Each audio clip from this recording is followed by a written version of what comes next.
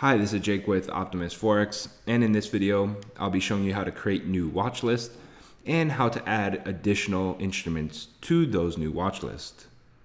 Now, before I do proceed to the tutorial, I would like to mention that if you're in the market for a new Forex trading platform, whether you are a beginner or you're an advanced trader just looking for something new, feel free to try out the absolutely free IC Markets cTrader demo. You can sign up for this demo by following the link provided in the very beginning or at the end of the video. In this same link will be provided down in the description below, which can be directly clicked on to access the sign up page for cTrader. Now, like I said, I'll be showing you how to create new watch lists and add additional instruments to your watch list. Now, at first glance on the platform, we do see here on the far left-hand side, the watch list panel. Now, by default, there should be the pre-populated popular markets panel, which does give you a watch list of some of the most popular traded instruments on this platform. Now, that being said, we do have many traders that do trade different or maybe not as popular Forex contracts. And due to that reason, we will have our specialized individual cases where traders need to add additional instruments to their watch list. And that was the purpose of this video. So if you would like to create a new watch list, you can simply do so by clicking on the plus button here directly under our popular markets watch list. Doing so, as you see, will bring up the create new watch list window. And here you can actually name your watch list. So for example, if you'd like to get organized, you might be able to, for example, group this entire watch list based off contracts that have your US dollar in it. You may want to have a watch list for contracts with the euro in it.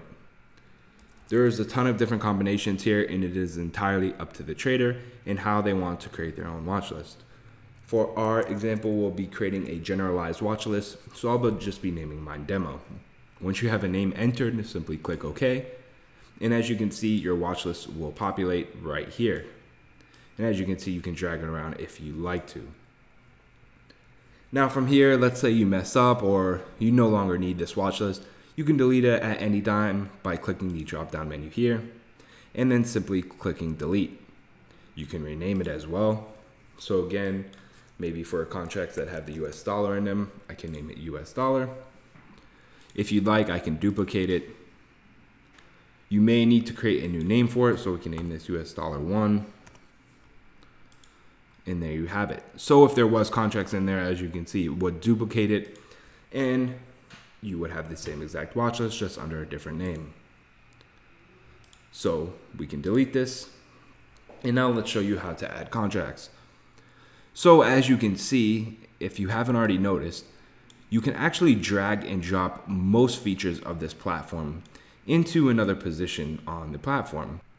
Now you can actually do this with instruments and contracts as well. So if we open up our popular markets tab here, and let's say, for example, I grab on to the euro versus US dollar and drag, you'll see it becomes its own popped out identity. Now if I drag it into my watch list here, once, as you can see, the you can add or drag symbol field turns white. If I let go, it'll actually drag that into my new watch list. So as you can see, we now have our own watch list here. If you like, you can also go through the Finder and you can either, for one, search through the search bar of a particular contract in mind. So for example, if we type EUR for the euro, it'll give us any contract related to the euro. So remember, like I said, if we did have a watch list with just euro contracts, this is a great way to sort and find any contracts you need with the euro. So as we have here, the euro versus the Canadian dollar, if we actually right click and go to add watch list, we can now select which watch list we'd like to add the contract to. So if you do go through the Finder, as you can see, you may not have the option to actually drag it into your watch list. So this may be easier for you. If we click our US dollar watch list, and although the name is in a euro contract for organizational purposes, just to demo this feature out, we click on our US dollar. And as you can see, we have just added the euro versus Canadian dollar to our watch list here. So that's real convenient and a really easy way just to add contracts into your newly created watch list.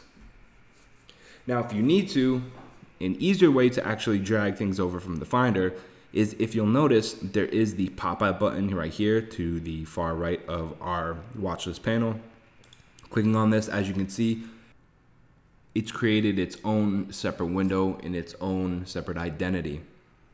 So for those of you that do utilize multiple monitors and you would like to keep a track of a watch list to get some brief information about different prices, or just a convenient way on how to open up your contract directly from a separate window, or to either open up a chart or create a new order, as you can see, this is a great method for you.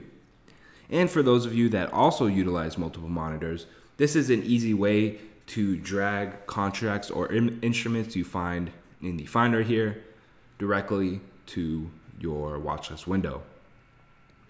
Now keep in mind, your watch list will still be populated in this section, but it'll just populate in its own separate window.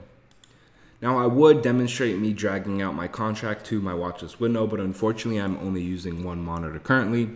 And as you can see, if I do click off of that watch list, it does get minimized in the background. So it is a bit inconvenient to do so if you're only using one monitor.